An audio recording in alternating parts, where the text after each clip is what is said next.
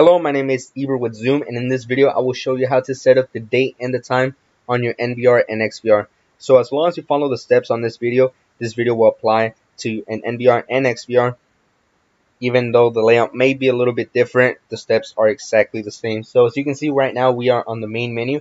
We need to find system under configuration. You know it's system under configuration because of the gear icons.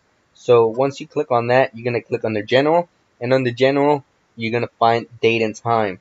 So right here is where you'll have your date for your system and the time for your system as well. This also controls the date and time for your cameras. If you would like to change any settings, you can just do so by clicking on the number and clicking save. Make sure the time zone is also correct according to your time zone. If you do not know what time zone you are under, please make sure you do a quick Google search and it will let you know. Here you can change the date format, and also you can change the time format. If you don't like it under 24, you can switch it to 12 and vice versa.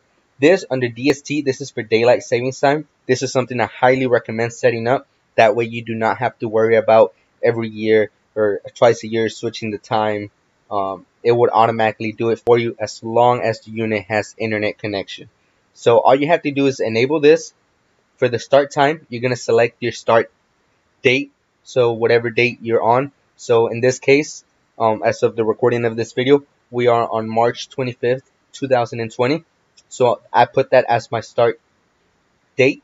And for the end time, you're just going to put January 1st of 2035, 2036, a date that's very far away. That way, pretty much the system from 2020 till 2036 will automatically update as long as it's connected to internet.